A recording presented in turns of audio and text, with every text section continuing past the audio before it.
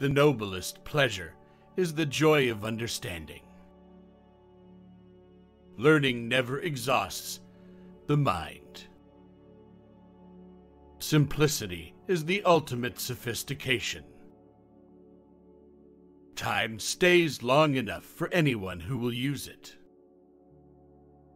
I love those who can smile in trouble, who can gather strength from distress, and grow brave by reflection.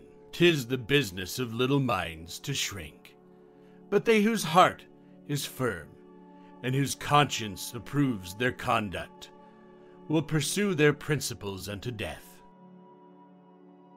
Poor is the pupil who does not surpass his master. It had long since come to my attention that people of accomplishment rarely sat back and let things happen to them. They went out and happened to things. I have been impressed with the urgency of doing. Knowing is not enough. We must apply. Being willing is not enough. We must do. All our knowledge has its origins in our perceptions. Life well spent is long. Common sense is that which judges the things given to it by other senses. Knowledge of the past and of the places of the earth is the ornament and food of the mind of man.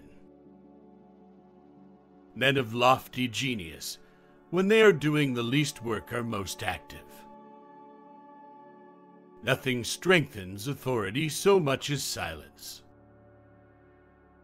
There are three classes of people: those who see when they are shown, and those who do not see. The greatest deception men suffer is from their own opinions. Art is never finished, only abandoned. Tears come from the heart, and not from the brain. While I thought that I was learning how to live, I have been learning how to die. Marriage is like putting your hand into a bag of snakes in the hope of pulling out an eel. Intellectual passion drives out sensuality. The human foot is a masterpiece of engineering and a work of art.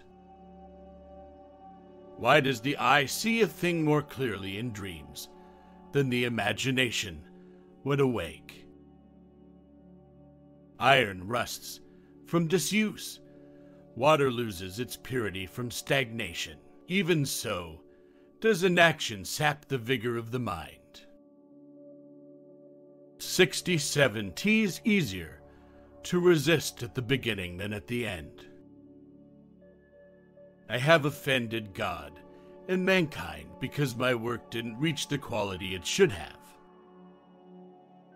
Who sows virtue reaps honor. In rivers, the water that you touch is the last of what is past, and the first of that which comes. So with present time,